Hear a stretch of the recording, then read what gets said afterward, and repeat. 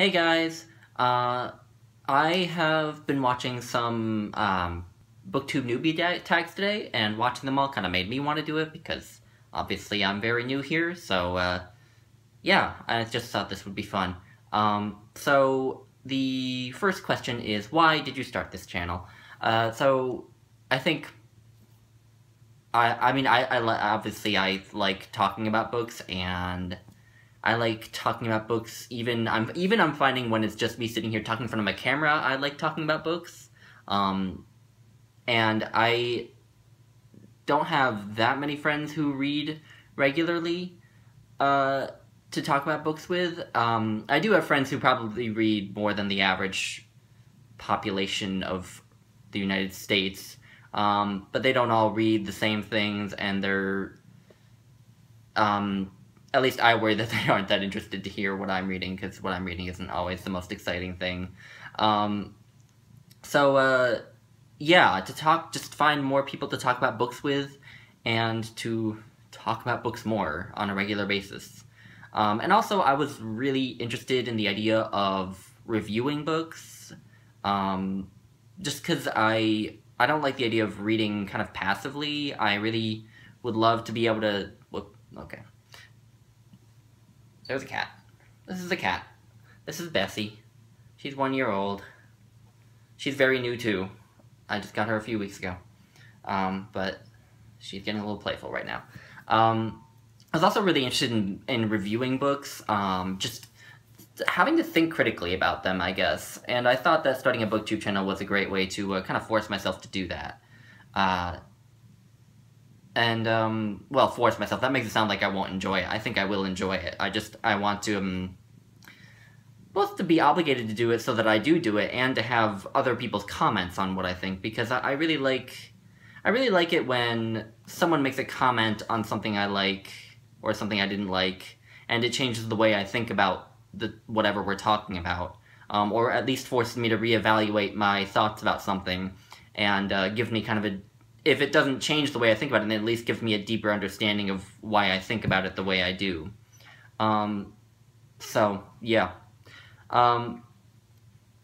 Next question is, what are some fun and unique things you can bring to BookTube? When I first heard this question, I was sort of like, well, I don't know. I feel like I'm kind of a regular person, regular reader, but,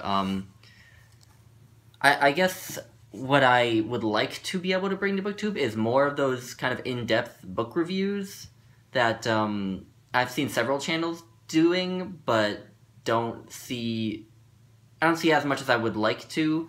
I was really influenced by Ashley at Climb the Stacks, because she just does these great reviews, and so I just wanted to bring more of kind of that sort of thing to BookTube. And I am in a master's program for psychology, and I plan to go on and get a PhD in psychology. Specifically, I study social psychology, and I don't know if it will come up, but that might give a bit of a different perspective on certain things. I think my studying of social psychology gave me a bit of what I've learned in social psychology came to my mind while I was reading the autobiography of Malcolm X, which I posted a review of the other day.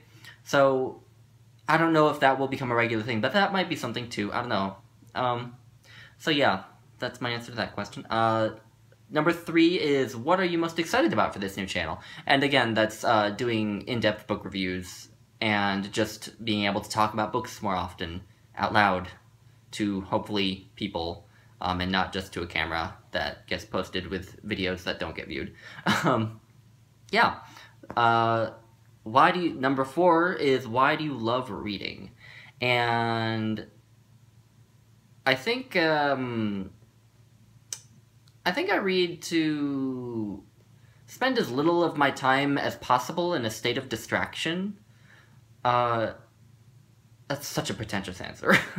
But, like, I read to learn about being human, basically, whether it's fiction or nonfiction, whether it's a memoir or a novel or some kind of history book. I want to learn about what it is to be human, and Whether it's applicable to my life or not, it usually is, but in some way or abstract way or another. But yeah, to learn about life and to learn about the world, and to make sure that I am as intellectually stimulated as often as possible, is, I guess, the short answer.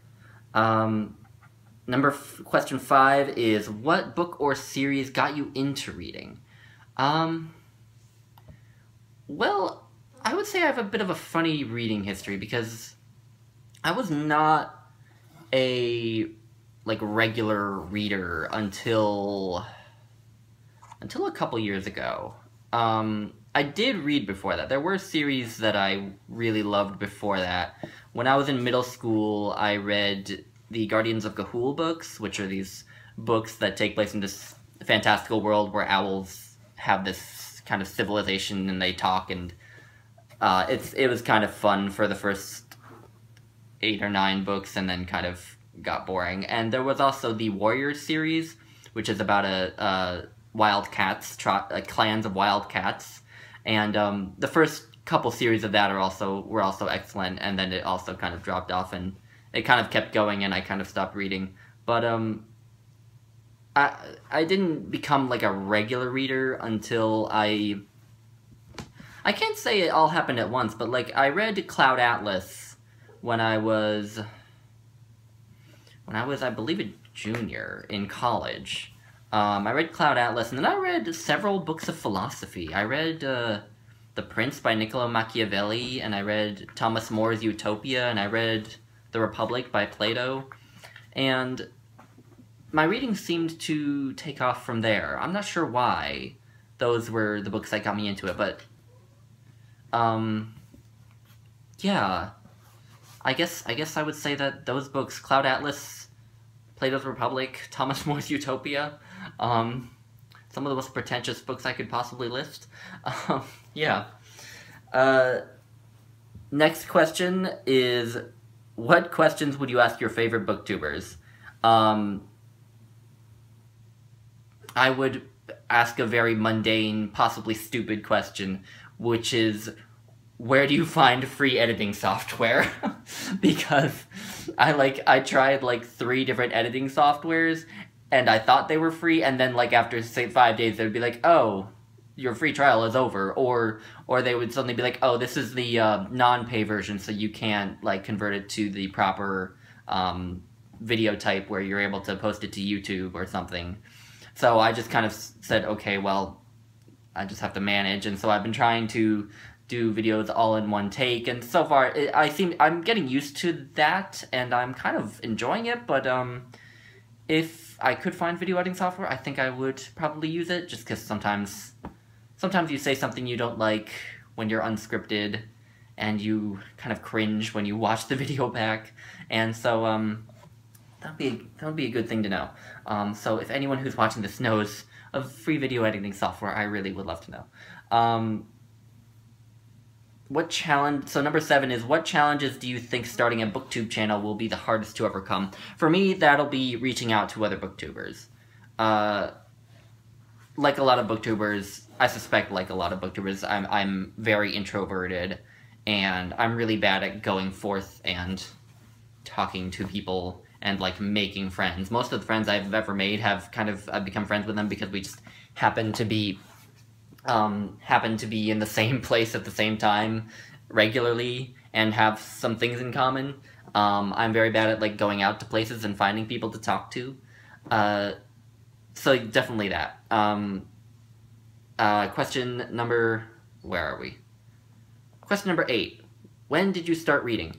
Well,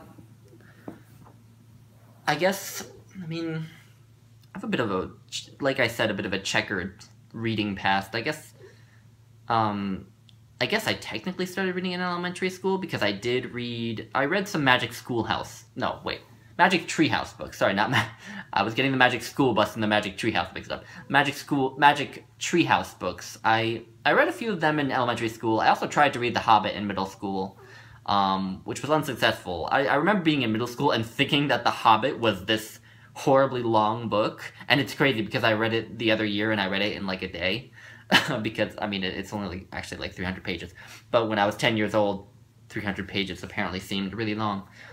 Probably because the other books I read were all those Magic Treehouse books. And then there were those other series I mentioned, and I would occasionally pick up other books. Like in my freshman year of college, I read Ender's Game and the sort of Ender's Quartet around that. But in terms of like actually reading regularly, making sure I read every day and kind of started Goodreads, it was my spring of my junior year of college when I really started reading regularly. So yeah, where do you read is the next question. Question number 9. I read a lot of places. I read in my chair at my desk. I have a wheel swivel chair at my desk that I read at quite a bit. And sometimes Bessie comes and sits on my lap while I read, which can be nice. It can also be distracting. Other times I do read in bed. I don't read lying down. I can't do that. I mean, I can, but I don't like it because I feel like I start to fall asleep and then I'm not paying attention as much. But I will like prop myself up on pillows and read in bed. And other times I will actually read on the floor. I will just lie on the floor or sit on the floor like I am right now, and I will just read on the floor. And sometimes Bessie comes to hang out, and yeah, it's kind of funny. But I can't just stay in one place for some reason while I'm reading. I do not know why.